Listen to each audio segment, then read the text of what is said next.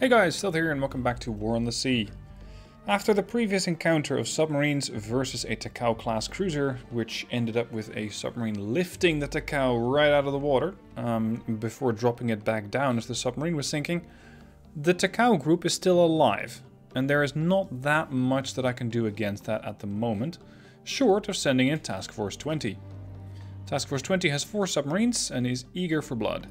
So we're going to send these guys north, which is where the task force was.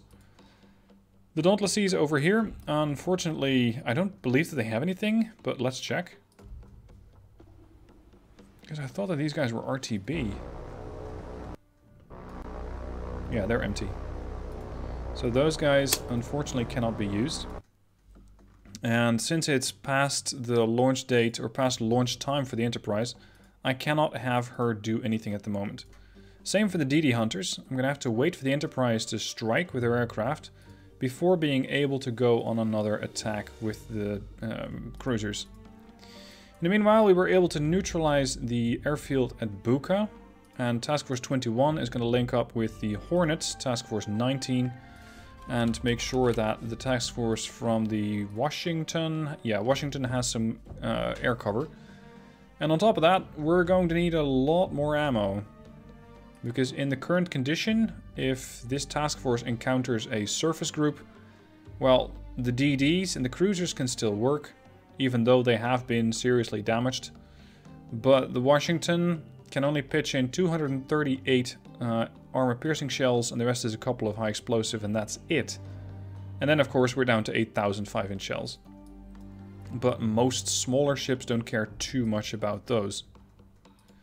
The Bluefish and Blackfish are still RTB, Gato is still defending Port Moresby, and my ears, and potentially yours as well, considering that those Japanese task forces, when they bombard, they can be incredibly loud. TF-16 on the way home, picking up supplies, and I know that I'm not doing that great when it comes to completing my objectives, but so far I feel like I've mostly neutralized the Japanese ability to attack in the area at this point. Because most of them are currently disabled. The airports, that is. And I have sunk a good portion of the Japanese Navy. Now the sneaky boys have an encounter. I wonder with what? It's not an airfield, so it's not planes, because Florida Islands, well, everything here has been knocked out. So it has to be some sort of surface group. Let's see. What are you guys looking at? If anything. Hey, hello. Contacts. Uh-huh. I think we found another Congo. Because even I can tell you that that is not a Musashi. So, we're going to say that this guy is a battleship of the Congo class. And it's not the Congo itself, so it could be the Hyai, the Kirishima, or the Haruna. And then it has some escorts. I still don't exactly know what these things are. We're going to say the Japanese. I think that's a safe bet. 2 turrets side by side on the deck. Hatsuharu. I think Hatsuharu is the only option here. Target 1. Elevated turret on the deck. It doesn't have one of those weird things on the stern.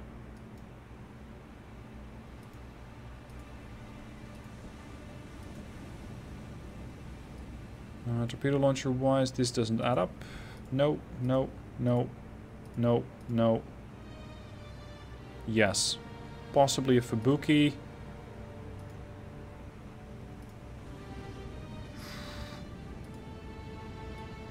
No, not a Fubuki. Or, well, no, sorry, not an Akatsuki. Could be a Fubuki. Not a Hatsuharu. Yugamo? Is that possible? No, I think we have him. I think it is a Fubuki class destroyer. Confirm ID. Flying Fish and Growler are in a pretty decent position to go on the attack. I just need to turn them around. And I want to sink the Congo. I mean, of course I want to sink the Congo. It's the main target. Alright, you're going to come left. The plan here is to sink the Congo and then get the hell out, because I'm not eager to stick around and take on the destroyers. I have torpedoes for them, but I'm not looking for that fight. Oh, sorry, you already were building a solution on the Congo. Range, 4,400 yards. Growler's going to turn around to port. Flying fish to starboard.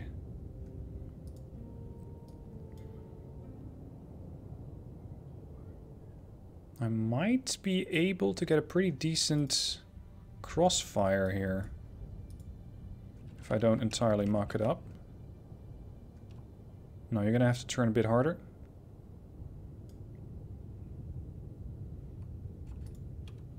Give me the scope.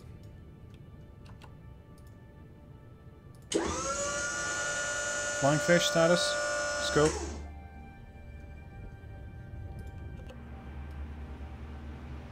There you are. Whoops. Gentlemen. Solution 60. I have seen better than that. Considering my solution's not that good, I'm going to go with the 6 torpedoes at a bit more of a dispersion. Let's say 5 degrees. And we're going to launch. Range 2,600 yards. Good enough. Now, as they will detect the torpedoes, or at least start to respond once they know that the torpedoes are there, or once they know that something's been hit, I'm going to have the Growler disengage and prepare the flying fish for an offensive. Okay, my torpedoes are out. So we're going to go to 200 feet, lower the scope, disable the radar, and continue turning to starboard. At full speed, I want to head over there. Flying fish, steady as she goes. We're going to keep an eye on the situation and see if we can hit the Congo for a second salvo. If we feel that she needs one. She might.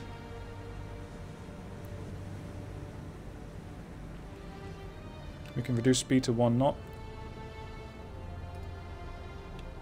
Actually, I think the view from the Congo might be more interesting. And this is not strictly the view from the Congo, of course, but it's still... Yeah, there are the torps. It still gives you a bit more of an indication of what's going on, torps-wise. Oh, please, don't tell me I'm going to hit the destroyer.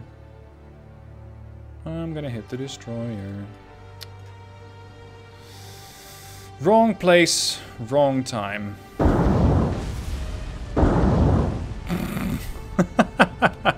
The one time that all torpedoes run true, I strike the destroyer. Oh well. Sorry. I guess we don't have to worry about that DD anymore. Growler's on the way out. Congo. Whoa. Where are my dud torpedoes? What the hell? That was 5 torpedoes. There goes the Hatsuharu. That was 5 torpedoes, but I'm used to some of these being duds. How is that not happening? The Congo was struck twice and seems to be on fire. The Fubuki, I think, is charging to the location of the Growler. Let's disable the radar. She might not know that I'm here. Oh. They're going to clip through each other, aren't they? Because they can. Yep. That's how new ships are made, right there. Congo's getting a bit too close now and behaving too unpredictably for me to launch torps.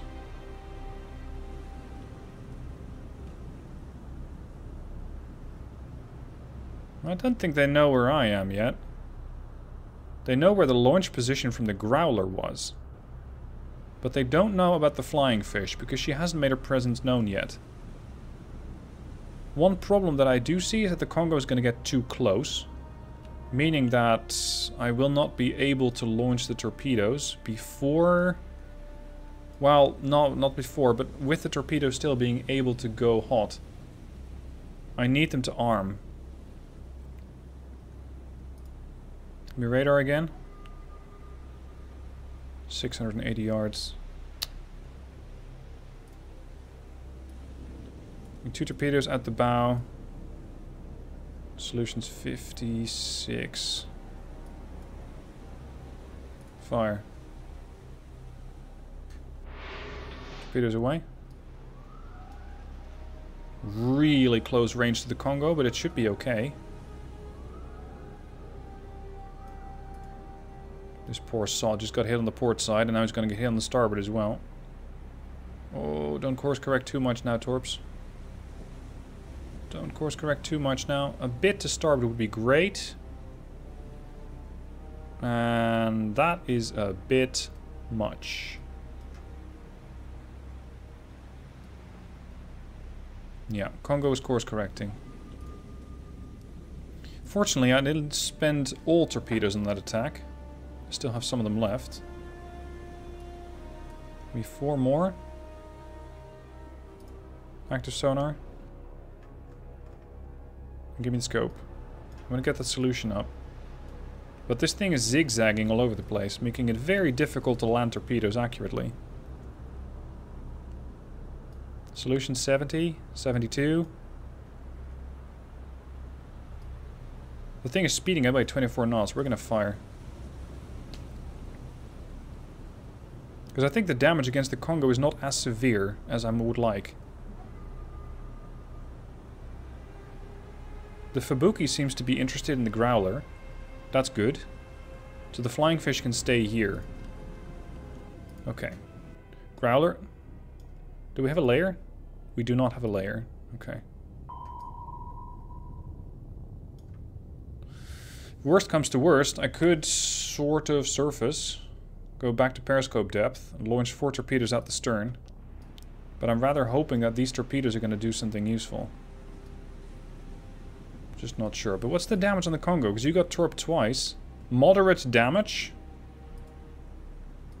Reed, we didn't care about your torpedoes here. Didn't know Congos were this sturdy. Fubuki is slowing down and listening.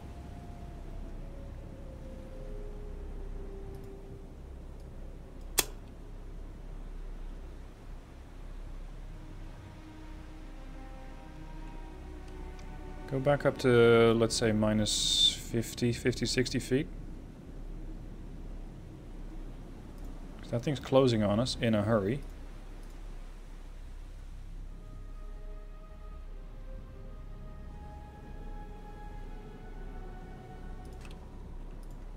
Flying fish, steady as you go. Range 700 yards, depth 150. But we're coming up. I still love the look of a submarine. Sleek, and it just says deadly, this whole thing. It will get you. Well, sometimes. Just usually when I'm not in command of it. Although I did manage to sink a submarine that was not even my target. Hard to port. I'm going to prepare torpedo stern for... What's the range? 400 yards. This thing is way too close. Way too close. 370 yards now. Growler's already maxed out for speed. I cannot go any faster. Congo's changing her heading again. But I don't think she knows about the Growler. She can't.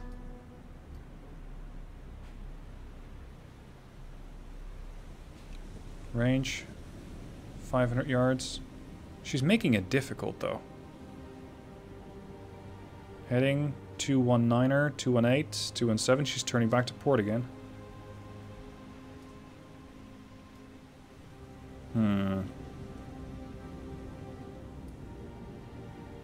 Give me... Oh, the solution's terrible. 54%.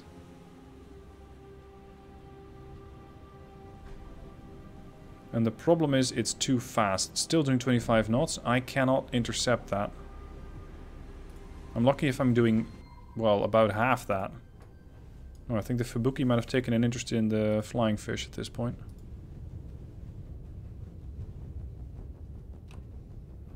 That's not great. Stop. Hold on, what are you doing? You're not doing much.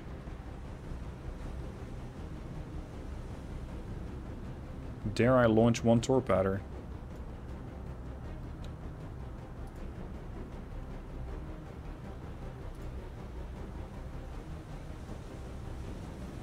No, she's turning. She's moving away. Congo is still running for her life. I think she might still be hunting the Growler. What? Sorry about that. I managed to hit him with the Dud Torp. I think that was the stern launch from the Growler. Or it was the long-range launch from the Flying Fish. Oh, that got him. I had no idea I still had torps in the water, which we were able to do anything useful. What salvo was that?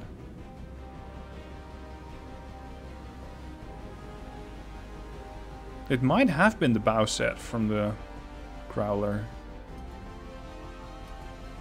Curious. Status? Fubuki at 1300 yards. She seems to be listening. 14 knots. Only have one tube ready though, that's not enough to sink her. Let's leave and come back later.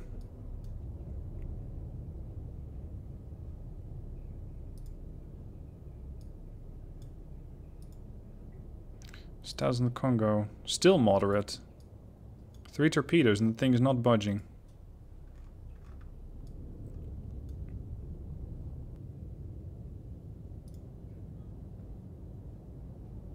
I think she is very interested in killing the Flying Fish at this point. Let's go down. Speed to full.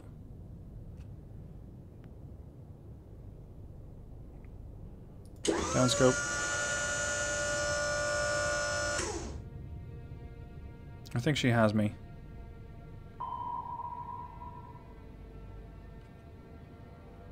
Now I'm going to cruise directly at the submarine. Or at the destroyer. It's a risk, but it means I'm susceptible to dive charge or depth charges less, for a less duration, less long. The shorter I can expose the sub to the depth charges, the better. Range is 720. 700. 650. I'm just gonna sort of race past each other. What's test depth on these things? 295. Go deeper.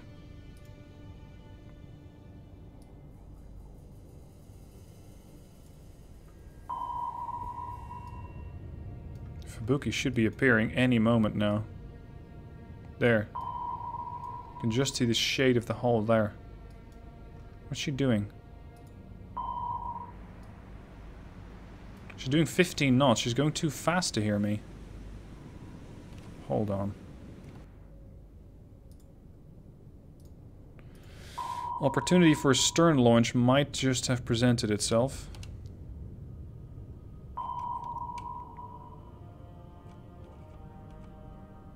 Or she... No, she's coming around. Can I still leave? In 2 minutes. Damn.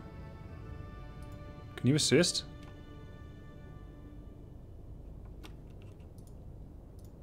That way, please. Growler. There's the DD. Turn. Ideally, I'd still cancel this whole encounter. But I'm not sure if that's going to be workable.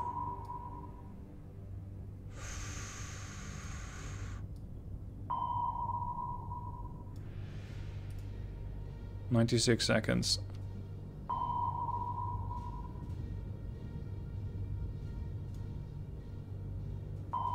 I can rig for silent running on this sub, but I'm cavitating, so they'll see me anyway.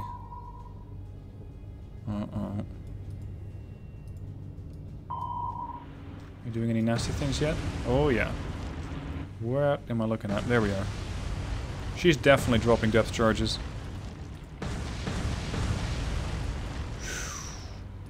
Life's about to get pretty unpleasant for the Flying Fish here. Leave in 55 seconds. Oh dear. She didn't get me yet. Slow down.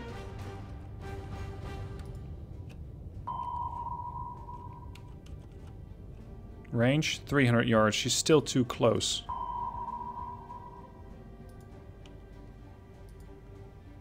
Stop. New solution. Target Fubuki. I have 2 torpedoes ready. 3 in another 10 seconds. Stay deep.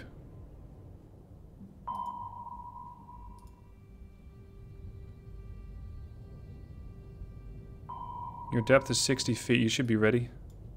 3 torpedoes. Manual fire. Distance 1400 yards. Whoops. Well, that was a pretty shit solution. Only 28. Unfortunately, that did just reset my my leave timer, retreat timer. There's the destroyer again. Keep a distance. Damage report? Nothing. But it looks like one of those might actually clip me soon. Don't get me. Torpedo status. This thing is going all over the place. Here are the torps, I think.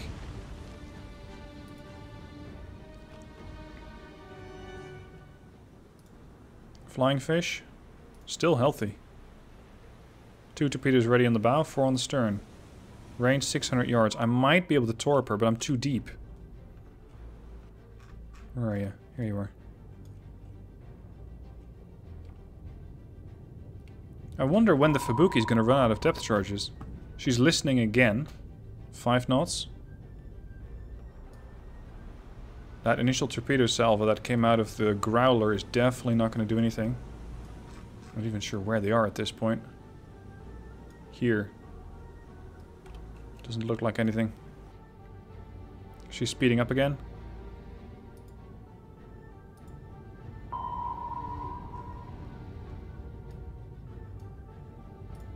I have my stern tubes ready, but the ship is just too close. 750 yards and approaching.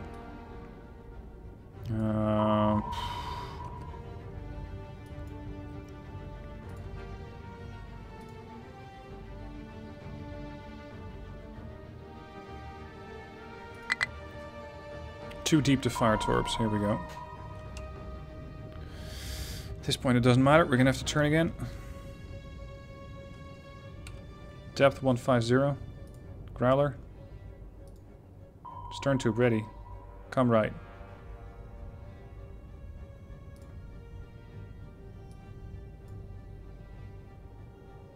See, I can sort of predict where the ship's going to be, the Fubuki.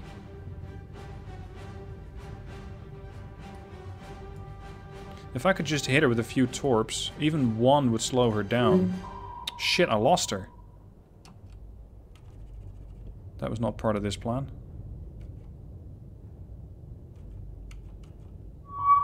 There she is again.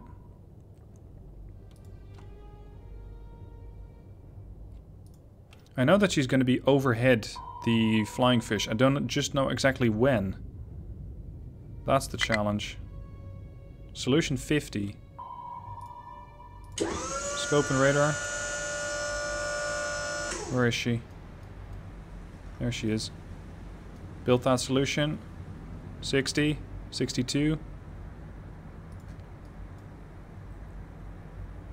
64.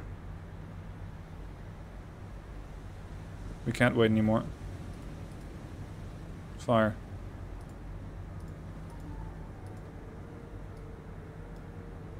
Torpedoes away, 5 degree spread. Flying fish, this is gonna get pretty uncomfortable.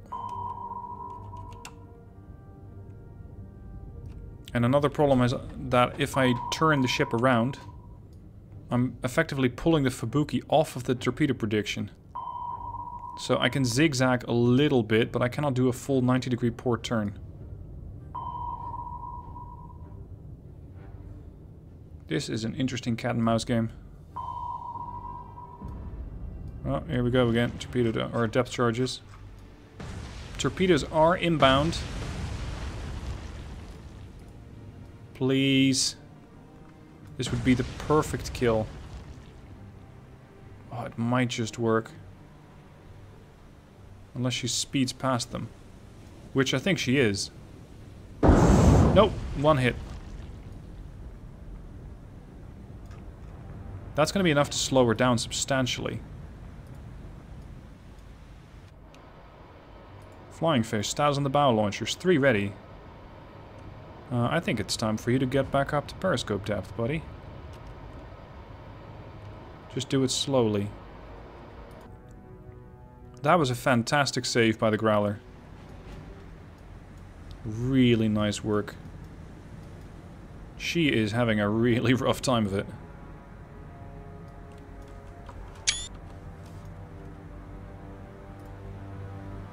I have 1 torpedo loaded on the bow. Status? Heavy damage and heavy flooding.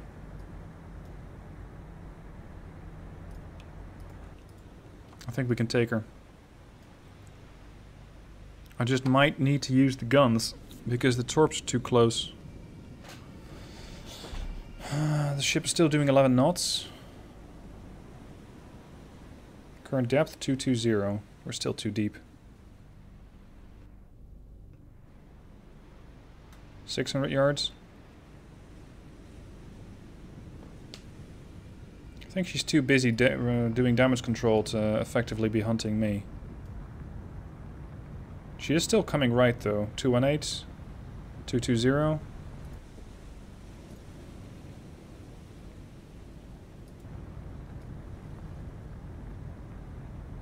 If I want to surface anywhere, it's in front of her, not behind her.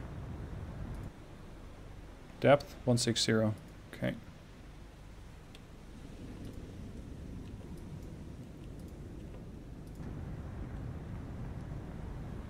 Range from flying fish 685. Solution 34 and building.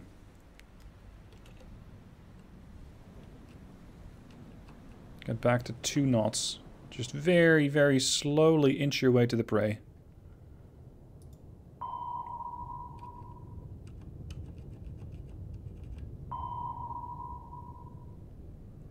Fubuki steady on course 226. Depth 30 feet.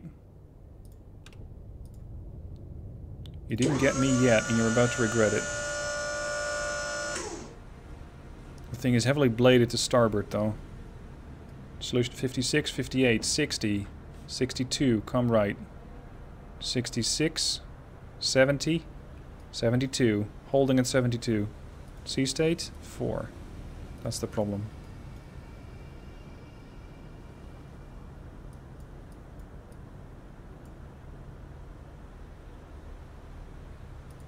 Torpedoes away. I still have 4 more on the stern, but I'm starting to run a little low on the bow. If I can get 1 more hit, I think I can get rid of her. She just needs to maintain her course. She's still on heading 226.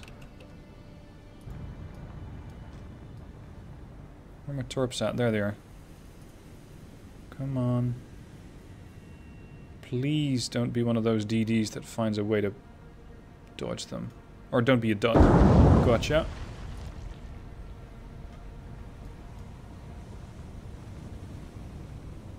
I'd say that ship is sinking, alright. Look at that. That is not healthy. Putting it mildly. Is the damage critical? It is. She'll probably sink. Time accelerate. Congo's still here. Still running around with only moderate damage. Fooled me. There she goes. Well, if that's how we're going to do it, I might still have an opportunity to sink the Congo. Just got to be careful not to surface. Range is 11,000 yards. We have torpedoes ready in the torpedo room of the Flying Fish. The Growler is still loading and also has torpedoes that are going to be ready. The ship is doing 19 knots and appears to be heading southeast.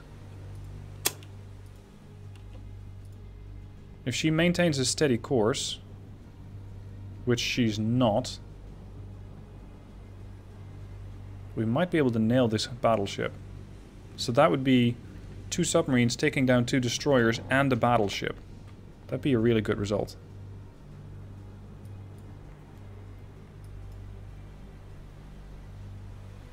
This is going to take me a bit of time.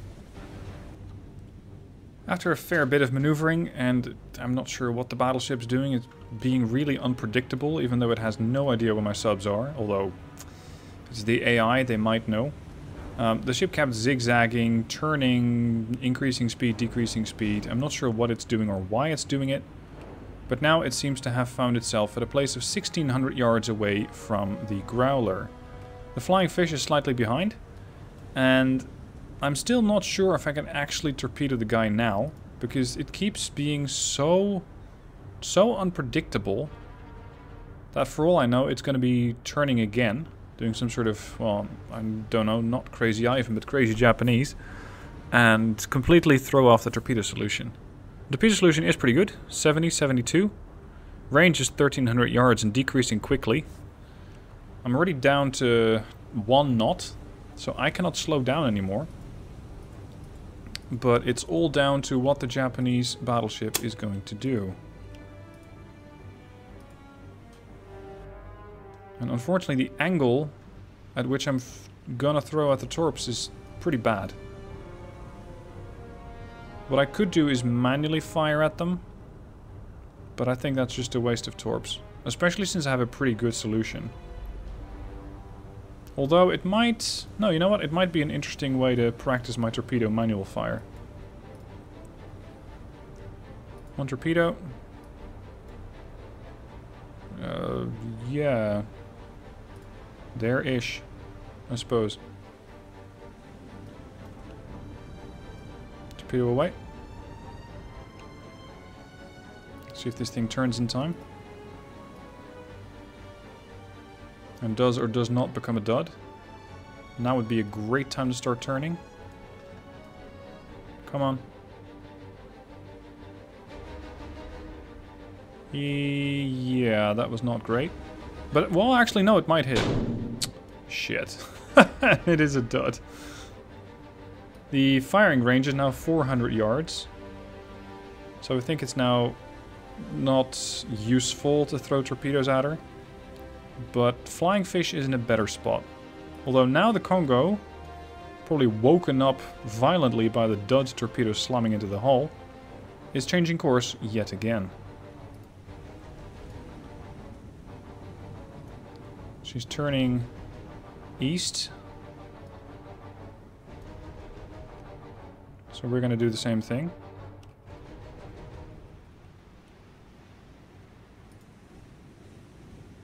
This thing is behaving so weird.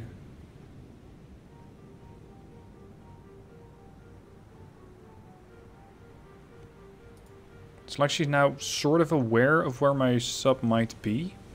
Course 138, 139, 140.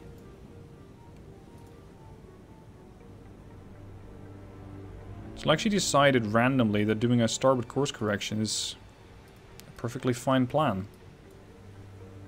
I'm just not sure why, what she's basing that on. And again, the Flying Fish solution is completely gone. Solution 68. You know what? Give me all 4 torps. But we're going to do that with a 5 degree... 1,000 feet. Or sorry, 1,000 yard.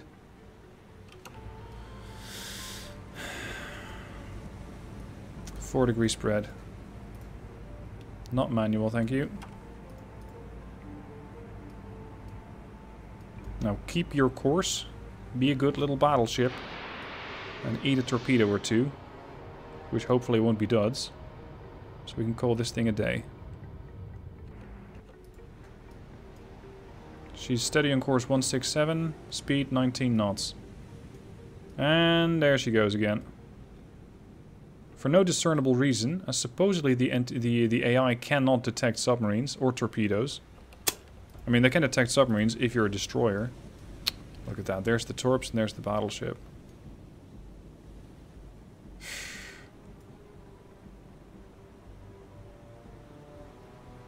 The alternative is for the Hornet to just strike this thing out of existence. That might be easier. Because I keep throwing out torpedoes, which generally don't seem to do much. Yeah, let's leave. Although, where's she going? Yeah, let's leave.